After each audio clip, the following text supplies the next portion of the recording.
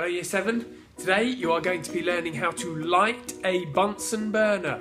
So before you do anything else, you are going to need safety goggles and either an apron or lab coat. Okay, the Bunsen burner. So there it is in all its glory, the Bunsen burner.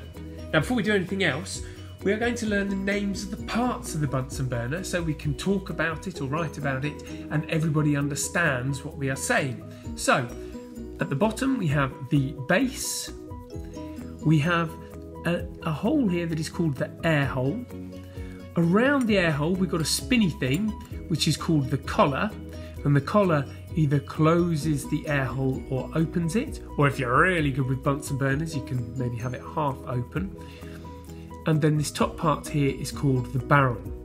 When you are lighting the Bunsen burner, you will be using thin pieces of wood that are called splints. Step 1 when you are lighting a Bunsen burner, and this is the step that everybody gets wrong, so don't you be one of those everybodies, is the air hole must be closed. Think ABC, always be closed. When you're lighting the Bunsen burner, always close the air hole. Step 2, you take your splint and you light your splint from another Bunsen burner in the room. There will be a lit Bunsen burner on my desk. You then bring that lit splint back to your Bunsen burner.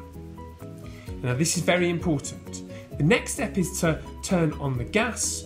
You do not turn on the gas until the lit splint has arrived. I repeat, do not turn on the gas until the lit splint has arrived. Now that it has arrived, we can turn on the gas by lifting the yellow gas tap and turning anti-clockwise. And you see, as soon as we do that, the Bunsen burner lights. Okay, Year 7, it is now your turn. Go light your Bunsen burners.